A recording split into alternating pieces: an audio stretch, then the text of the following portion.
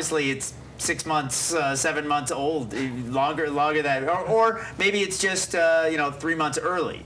But yes, the ski town kickoff party won't be coming for another few months. But we are here to talk about a party of a different sort.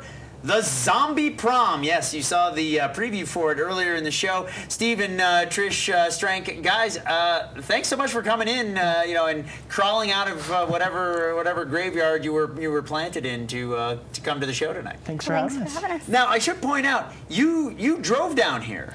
Yeah, we got some looks. Hopefully no traffic accidents because of it. Yeah, you didn't get pulled over though. Nobody called the police and said, there's a zombie driving down I-15. Not yet. We still have to go back home. So. Okay, well, at least it'll be dark. It'll be a little darker then. It'll be a little bit more mysterious. So tell me a little bit about the Zombie Prom.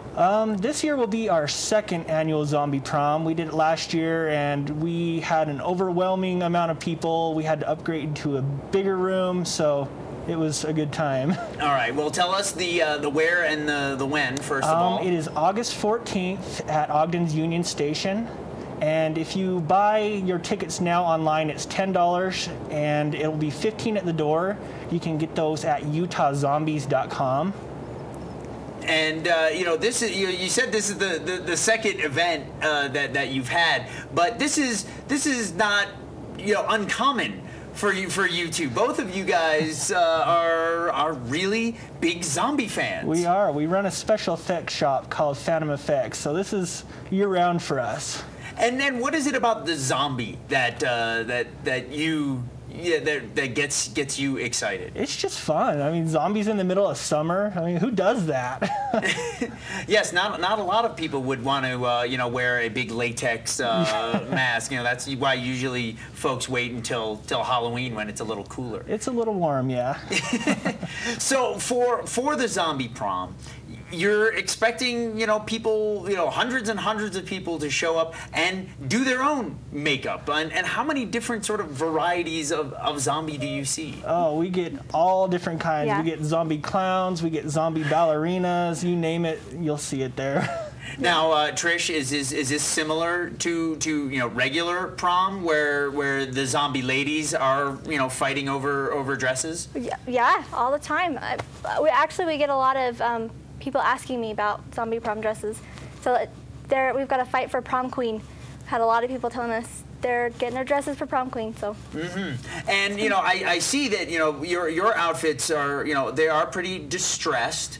Do you said you run an effects shop, so do you offer to help people with their zombie costumes? Yeah, we do. That service is available on our website at phantomeffects.com if you want to do that. You can go to the DI or Salvation Army. You can find suits really cheap. So. Mm-hmm.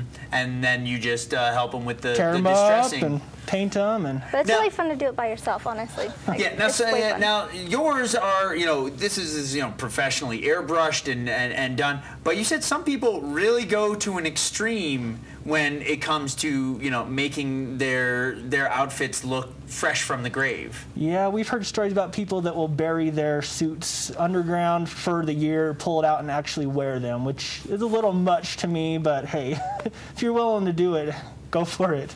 Now, I was watching some of the videos from last year, and a lot of people would say, "Oh, something like this. This is for adults," but small children running around in full-on zombie gear. It was pretty funny to see the younger kids out there having a blast and dancing. So yeah, it's definitely a family event. So. All right, so it is family friendly. Are there adult beverages? No. No. So it is 100%. So bring the kids. Yeah. It's lots of fun. All right, and will you be having a band? Is there a Dead Man's DJ? We have an amazing DJ. He's got an incredible light show. We have the band Going